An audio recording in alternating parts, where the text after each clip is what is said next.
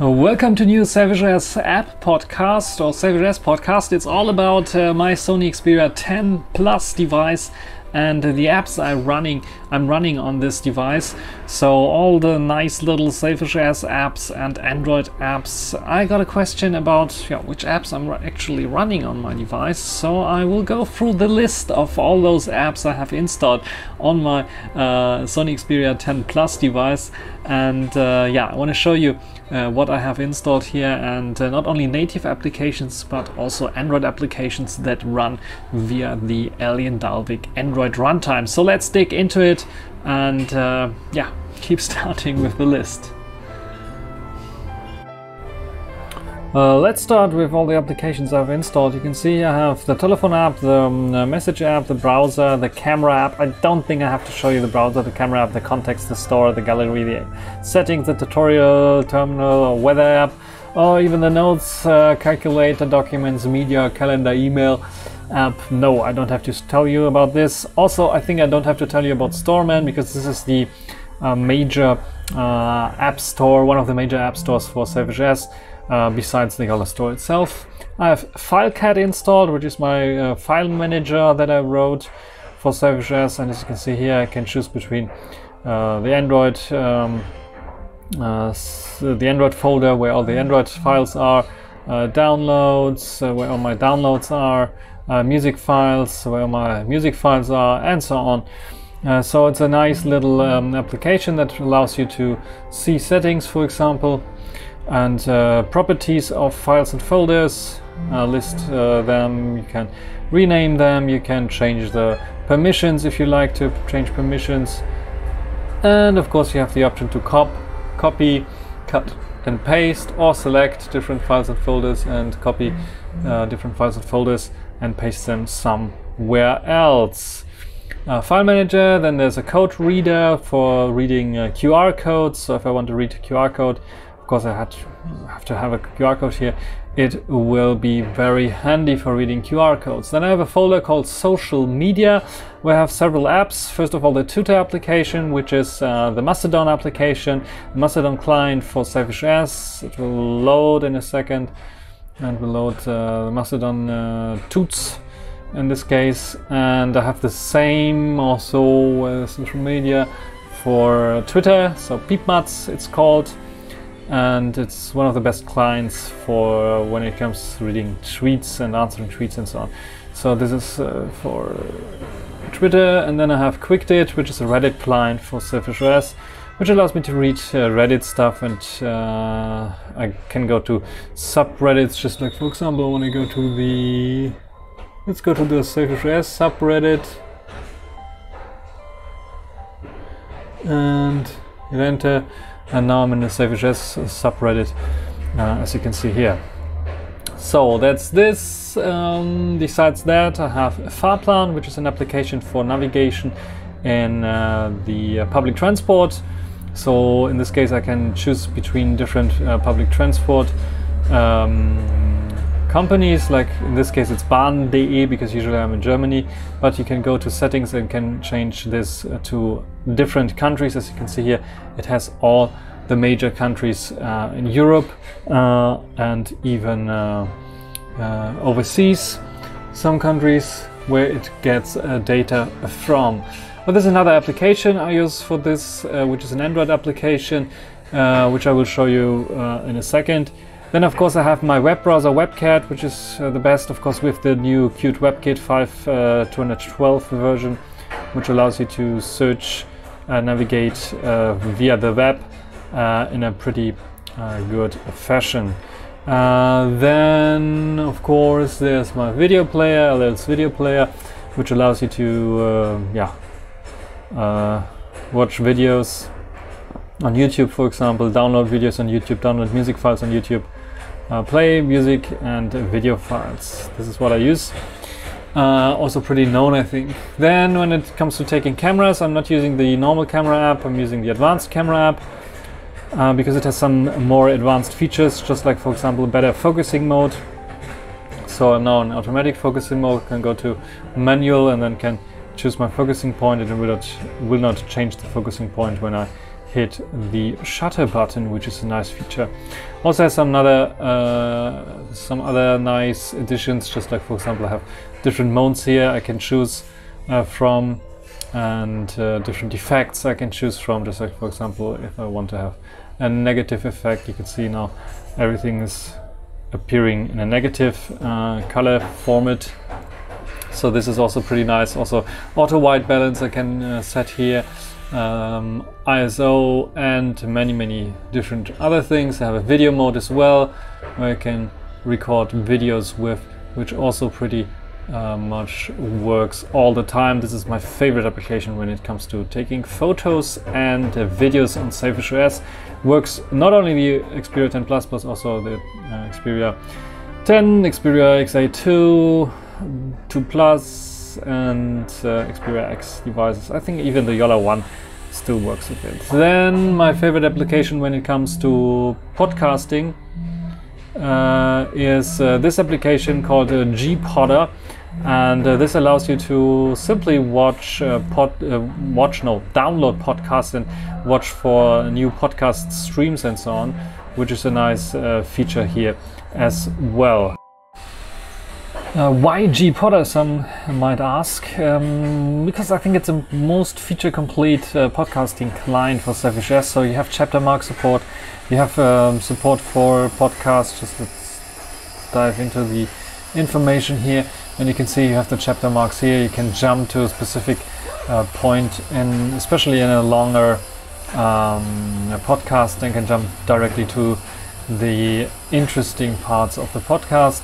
And you have of course support for lists, so playing lists, playlists. You can add different podcasts to your playlist and then just play them back, which is a nice addition. So what do we have after GPodder? We have Mapp applications. I have quite a lot of here. Not all of them are really Mapp application, but most of them are.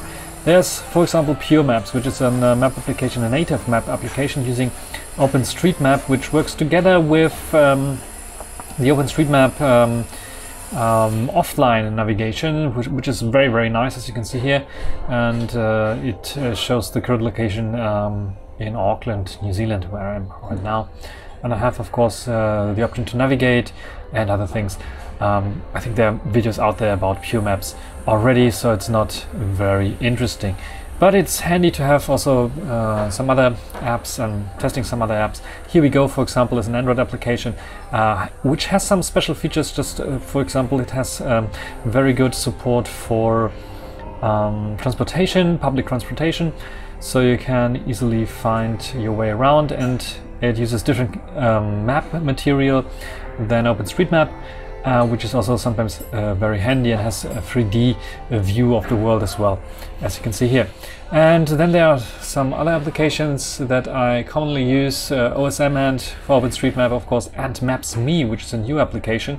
And Maps.me is a new application that I discovered, or that I'm using right now. It's basically OSM and a little bit lighter, easier to use, and with a bit of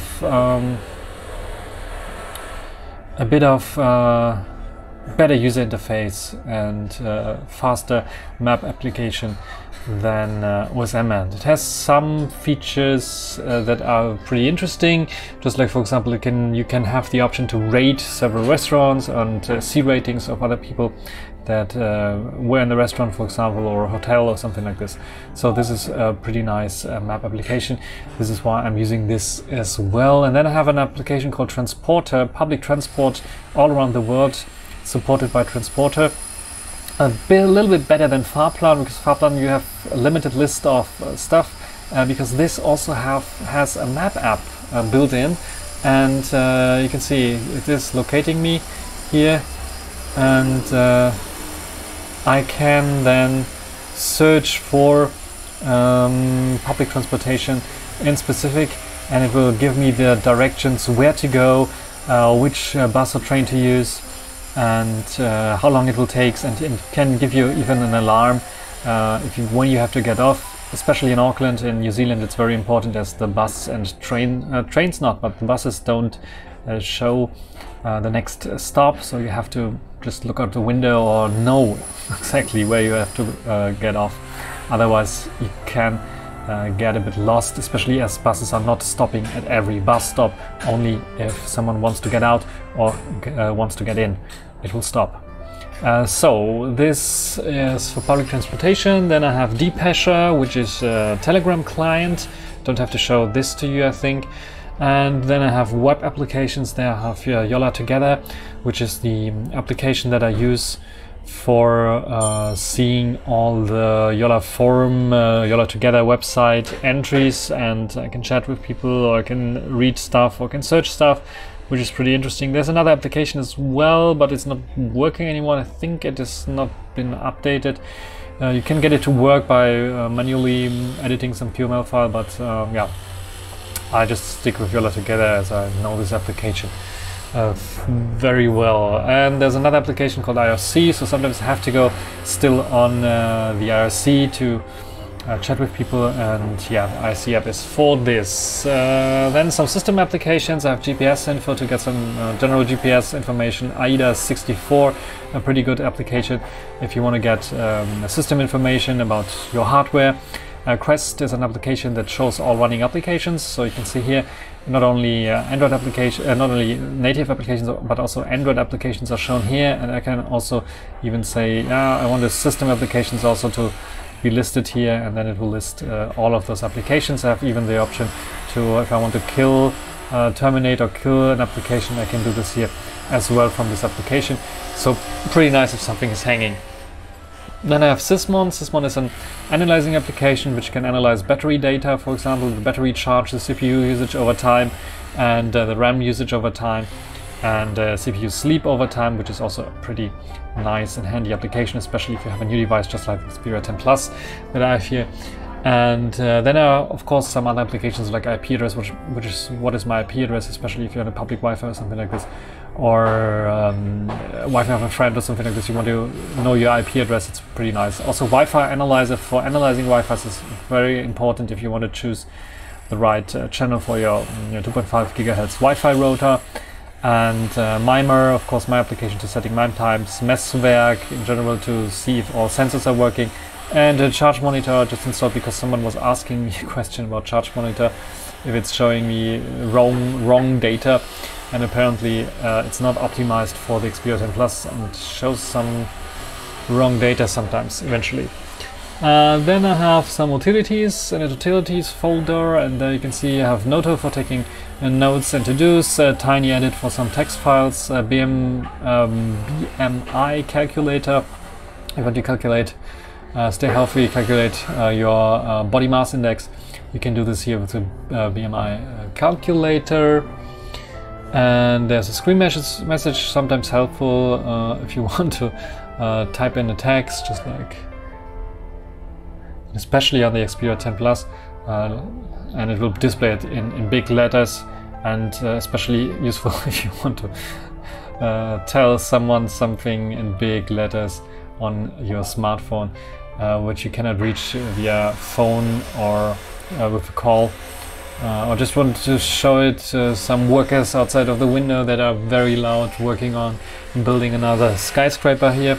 Not sure if you can hear this in the background. Then are some other apps like Sail DB Meter. I can show you then the DB metering. As you can see here, it's workers are working hard. Here you can see it's also a nice living room music, it says, or police whistle. So it's in this kind of categories that can be seen here. Then it's also sometimes handy. There's a paint application, so just like the name says, you can try to paint something and save your masterpiece for later. Also sometimes handy if you want to create just simply a list of stuff that you need to buy or something like this, and can use your finger to do this. And there's Kennzeichen, which is basically the car signs that you can see here. So you can go into settings and then see what kind of stuff you want to have, and you can set, of course, also the name, which is pretty interesting if you want to figure out what car plate, license plate, which number or which letter means something, or which country or state or city it's coming from. There's Search Nemo, which allows you to search inside of text files of SailfishOS files. There's Papocchio, which is also a paint application, and it has some nice features as well. And you can save canvases and clear canvases, as you can see here. And I can clear the canvas, and I have some other options here as well for painting. This is a nice little painting application. Not so crowded. I find it especially useful when comparing to Paint, because it's just for text mostly what I use it for. Then there's a compass, of course. I don't have to explain it to you. I'm not sure if the compass is even working. I think it is not working. No, it's not working on the Xperia 10 Plus, so it's just installed because I had it installed on another phone. There's MeCalc, another calculating application. There's Unit Converter, sometimes pretty handy if you have to convert units. If you are on a vacation in the States, for example, and they do use a different unit system, you can use this. But it also has currency conversions, so this might be also interesting. I'm currently in New Zealand, and I use a New Zealand dollar, and I can use this to convert the currency. Then there's the recorder, which is simply a basic audio recorder, which allows you to record audio. It has some settings, as you can see here. You can record in different codecs like FLAC, Vorbis, Speaks, or PCM, and you can choose even a sample rate if you want to do some recordings, which is pretty handy. Yeah, next site, fun folder. They have SailImager. It's an imager client. Gagbook, which is a 9gag client. Don't want to show you all of the applications. Don't want to open all of the applications, but at least Gagbook is a pretty good one. Also updated pretty frequently, so you get the newest stuff from here. And let's go back to fun. There's some other applications. Tuxchar, my own application. That I just have here for testing purposes, if it's running or not. Tushbox, which I pretty much also use sometimes when it comes to just playing back some little snippets. So it can, by default, it acts like a Cologne Carnival playback application, just like.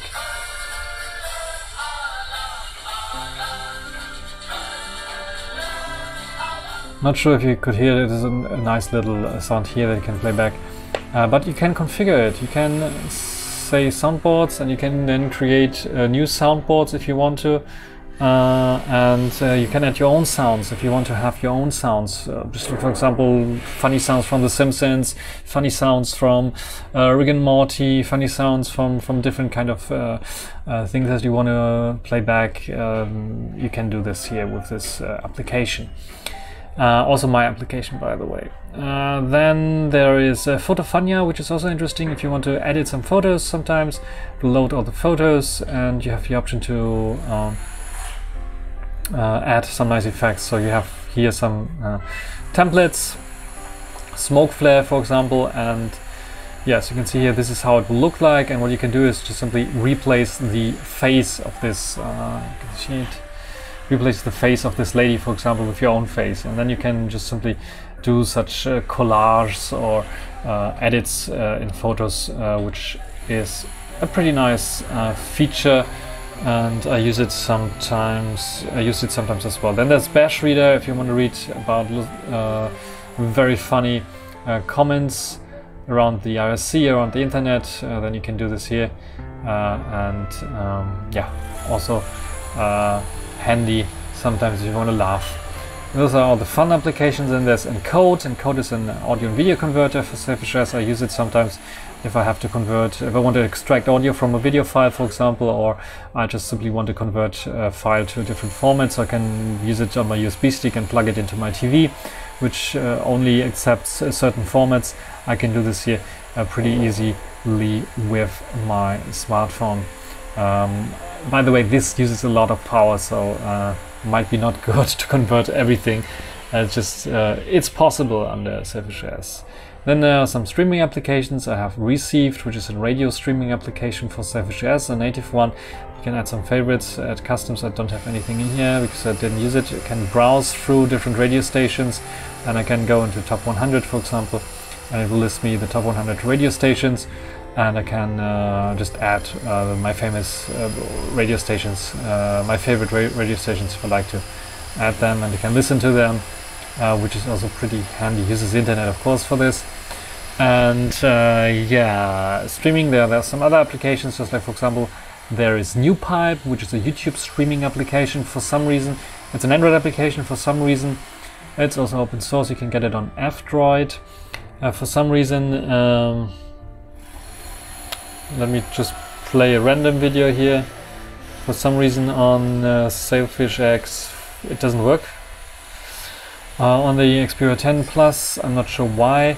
I found a new application lately. My Huawei smartphone has recommended me a VidMate in the Huawei app gallery, and I didn't know about this, but it's also available, and it's another YouTube streaming application, an Android application, which works apparently. So if I want, and it almost looks like the native YouTube application that you can find on Android without using Google services or Play services. And yeah, I can just click on a video, and this one acts like the YouTube player, and this one even plays back stuff. And as you can see here, I can just have a very similar experience to the YouTube app. So if someone coming from Android wants to have a similar experience when it comes to YouTube app, VidMate is the way to go.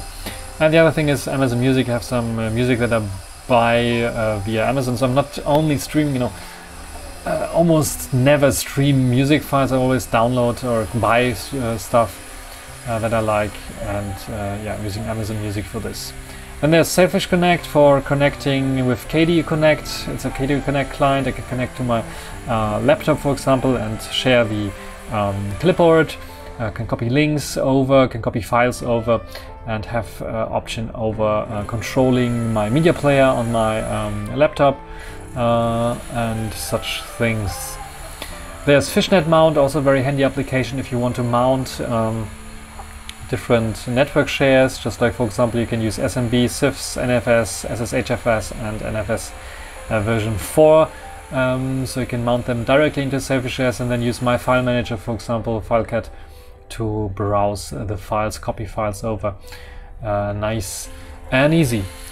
Yeah, then there is audio output. Audio output allows you to set various different audio outputs for your SailfishOS. This is just for debugging stuff, and if I want to select a specific output, even if I have headphones plugged in or something like this, and I want to listen to music via speakers, I can do this fancy thing. It's more for debugging purposes. I'm not using it pretty actively. Then there's Fotokopierer, which is pretty nice application if you want to scan in documents. Back in the day we used the normal scanners, laser scanners, but nowadays more and more people are using the smartphone cameras, and you have a nice application here which allows you to optimize the photo that you take of a document. And just like, for example, I have an Uber Eats coupon code here, and I scanned it in, and not sure if I can show the original one. The original one has color on, just like let's take. Not sure if I can show you this. No, I don't have it. But this one, white balance there. It turns it into black and white, so the text gets more pronounced, and you can read the text more easily, and looks more like a scanned-in document. So this is a nice addition. Also, what's pretty nice, if you open up the application, you can go into the edit mode, and there you can see the original photo that I took. And this is the thing that you have to do. You can original photo that you took, you can choose the area that you want to use, and then it will also correct eventually in parts some trapeze effect, and yeah, this is then the end result that will come out of this application. A pretty nice application, Fotokopierer. I think I did also a screencast or a video about this. Then there's an eBay application, Markat eBay client, which allows you to at least see what you bid for, see the things that you were looking for last time. And here you can see I have on my watch list 2 mini computer things. This is pretty old, but reminds me I have to remove them. And removing them is pretty easy, as you can see here, and they should get removed.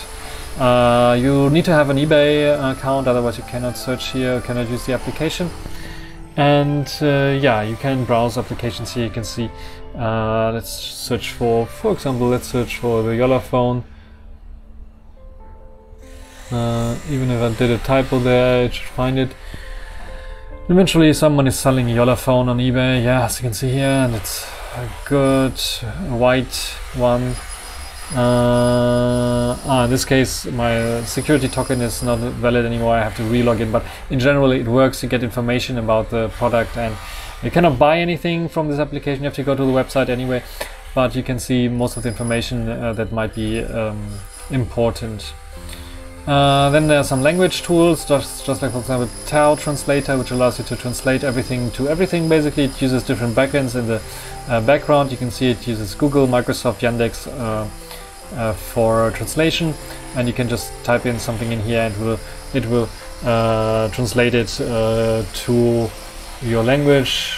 Just let me type a German word here, and you can see it now uses Google, I think, for translation, and it can recognize the language as well, and you can have then the translation here. Pretty nice and handy, especially if you're not in your own country, somewhere else. Then there's LeetSpeak, just my tool, because I have to install all my tools to check if they're still working and if they're still running. It's just a fancy LeetSpeak application, so everything you type in, as you can see here, will be turned into LeetSpeak. Pretty nice and easy, fancy application. There's Dict as well, which is also an option to, it's a dictionary, so you can search for words, just like, let's try again, search for Fußball, which is soccer, as you might have learned. And it then searches, so there's searches, and there you can see it has different translations, German English one, German French one as well, German Dutch one, and German Portuguese one. So if you want to have translation, different types of translations, you can use Dict as well. Or you just want to check back and forth which has a better translation or different translation for a word, for example.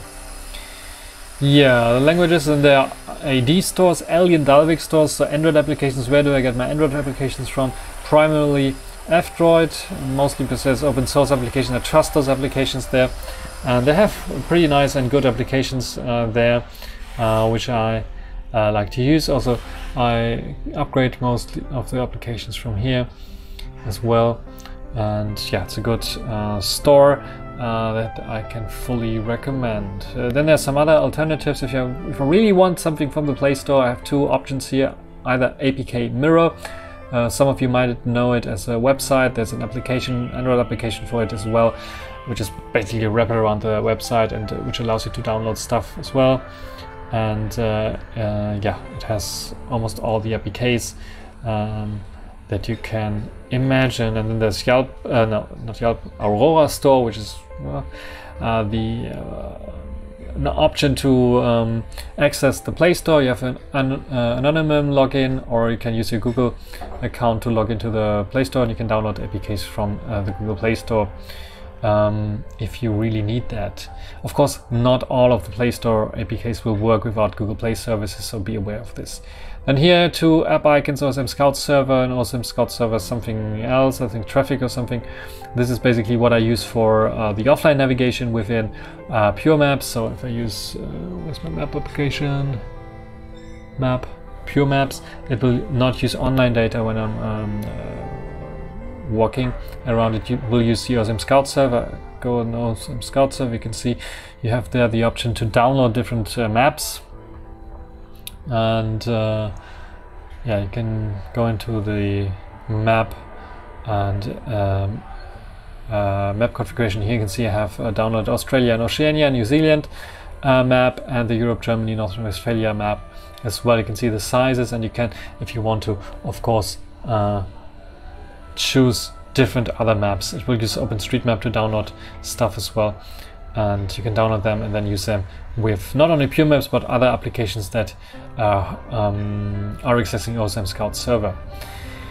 Then I have Nextcloud, because Nextcloud is connecting to my Nextcloud. I have a Nextcloud, and yeah, it's connecting to files and folders, Nextcloud, my Nextcloud, and I have some APKs, for example, here put into the APK folder.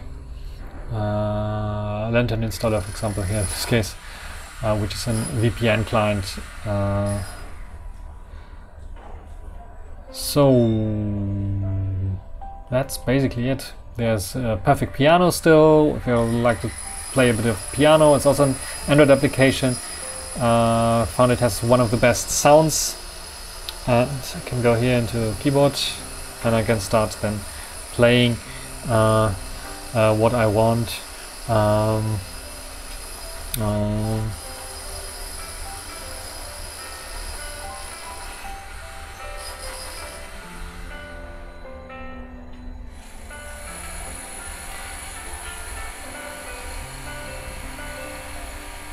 So you can play stuff. You have a metronome as well.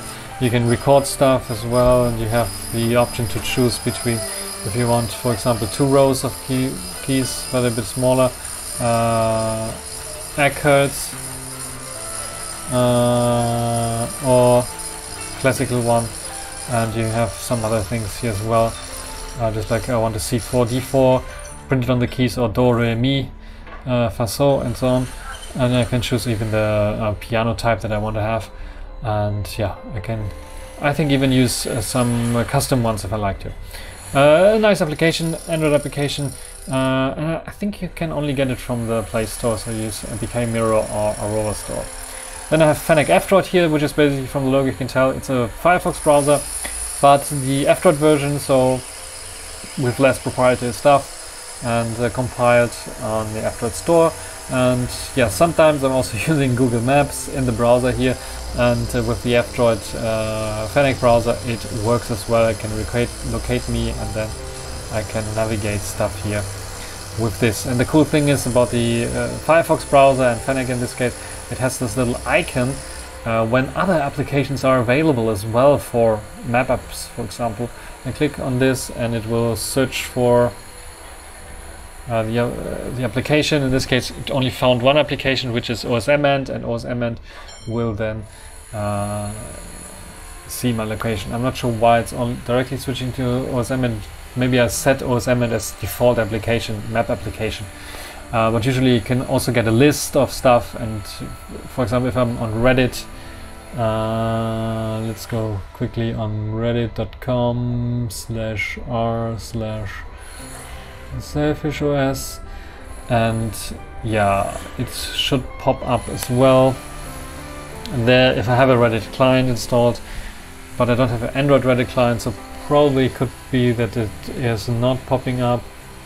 And yeah, but I have the option to install it via Aurora Store or F-Droid, the Reddit client, if I like to.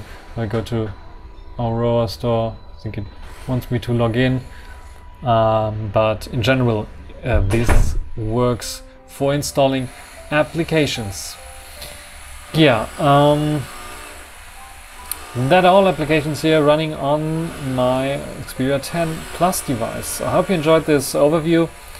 and give it a thumbs up if you like it. If you have some tips and tricks on some other applications that you are using on your Xperia devices, not only Xperia 10, XA2, X, Jolla C, Jolla 1, whatever, then you can write me a comment down below. And thanks for watching. Until the next time. Bye.